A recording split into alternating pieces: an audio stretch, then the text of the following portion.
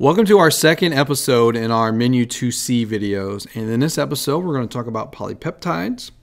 We're going to talk about our levels of protein structure. And then we're going to talk about the functions of proteins. So let's get this party started. All right, in our last episode, we talked about how you can take one amino acid and join it with another amino acid to make a dipeptide. And that used dehydration synthesis. Remember, we took out the water and that allowed us to build things together. And then if we ever wanted to break that dipeptide, we would put the water back through a process of hydrolysis. So look over here on this picture on the right. Okay, as you can see here, this is a dipeptide. You have two amino acids joined together, and they're joined together by the peptide bond. And that peptide bond represents the stored energy that was created during dehydration synthesis. So if you want to make a polypeptide, you just take your dipeptide here and you just add another amino acid to it. So you can add an amino acid to the carboxyl end, or you could add an amino acid to the amino end on the other side. Now, proteins in general are very, very long. In fact, the average amino acid in your body is a chain of 300 amino acids. So proteins very long, very complicated, and they have a 3D structure. And you're going to learn that the number one thing that determines the function of a protein is going to be its shape and its structure. So we're going to learn about that on the next slide. Proteins have a three-dimensional structure, and remember, their shape determines their function. And a great way to remember that their shape is involved, I want you to think of a famous 20th century American architect named Frank Lloyd Wright. Think of his architectural style as some of the prairie houses you'll find in the Chicago area. Think of a famous house called Falling Water, and think of the Guggenheim Art Museum in New York. Those are some of the famous buildings that he's done. And Frank had a saying that form follows function. In other words, the shape of his home would be determined by what that home or that building was supposed to do. So that applies to proteins because its shape will determine its function. So let's focus on the shape. There's 4 levels of protein structure, and they're creatively called primary, secondary, tertiary, because there's no word called third-ary, and then there's quaternary. And the most important level of these structures is primary, because the primary structure determines the next 3. So what is the primary structure? It's simply the amino acid sequence. So there are 20 different amino acids. And so depending on the sequence that you put those 20 in, those amino acids are going to interact with each other, specifically the side chains or the R groups, and that's going to cause this protein to either twist, fold, and twist and fold, both of them together. All right. The secondary structure is either the coils or the folds, and we're going to go over those in a little bit more detail in just a second. The tertiary structure is when you take the secondary structure and you're going to fold it back and forth on each other to give it a 3-dimensional shape. And then the quaternary structure is when you add a completely different amino acid sequence to it, or a whole different polypeptide, to make what is called a globular protein, which truly means a glob of protein. All right. So I'm going to focus in on this picture here to the left.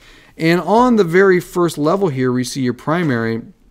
That is simply your level of, or your sequence of amino acids. So think of like we have here, it's just like the beads on a string, or like the pearls on a necklace. And so however these 20 amino acids interact with each other, it's either going to lead to the next ones. In the secondary structure, your primary structure is either going to fold, and when it folds back and forth, just think of an accordion or a paper fan that you would have made in elementary school. And this is actually called a beta pleated sheet. And the symbol for beta is a capital letter B with a long tail sticking out of it. Or it may coil up. So think of a phone cord, how it coils up. That's called a helix, and this is called an alpha helix. And the symbol for alpha is simply like a fish. So you either have an alpha helix or a beta pleated sheet. That is the secondary structure. Now, often these alpha helixes or these pleated sheets, they're going to fold back on each other. And that's what happens here in your tertiary structure. And remember, tertiary means third-ary because there's no word for that. And if you don't want to write out these words, you can just use these symbols. So one with a degree symbol or the superscript small letter O. That's primary. Secondary is the little o. And then third-ary or tertiary is this one. And so you'll notice that this one has coils and it has sheets, and it's just folded back and forth on each other. And then if I was to add in a completely different polypeptide, that would give you your quaternary structure. And so over here, you've got one form of protein, and then over here, this darker gray is another one. And this is how hemoglobin is. In fact, hemoglobin has 4 different polypeptides that will join together on that one. All right, so this is real important stuff. That's why it's in red, so make sure you know it. Primary, secondary, tertiary, and quaternary, the levels of protein structure. And then finally in this episode, we're going to go over the 7 functions of a protein. And I've got a great way to remember this. I just want you to remember the first letter in all of these listed here on the screen, and it's escape time. Escape time is the way that you're going to remember this one.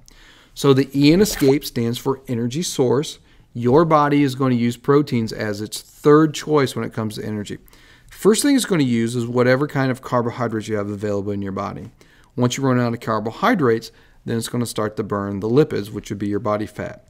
And once you run out of those two, and then it's going to start to break down your proteins. Now, when you start to get to the protein level, that means you're dealing with starvation. And that's when you get that just skin and bones look, because your muscles have been broken down by your body. And you literally are skin and bones. The S is going to stand for structure. The shape of a cell is going to be determined by some proteins, specifically 2 small things that make basically a scaffolding that's inside your cell. And that scaffolding is creatively called the cytoskeleton, because it does act like a skeleton. And these are microtubules, which stands for tiny tubes, and microfilaments, which are tiny threads that will tie the tubes together to make the scaffolding.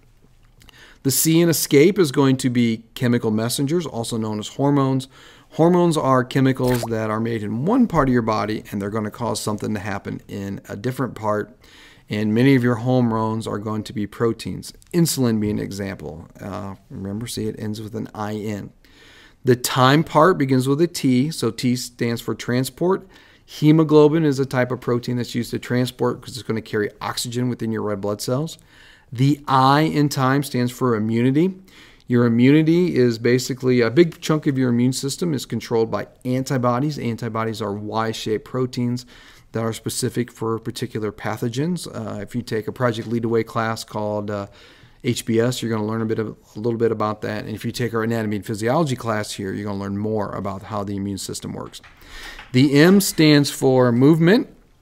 The M stands for movement, and specifically actin and myosin, which are in your muscle cells, are going to use to contract. And then finally, the most important part of protein's function is enzymes.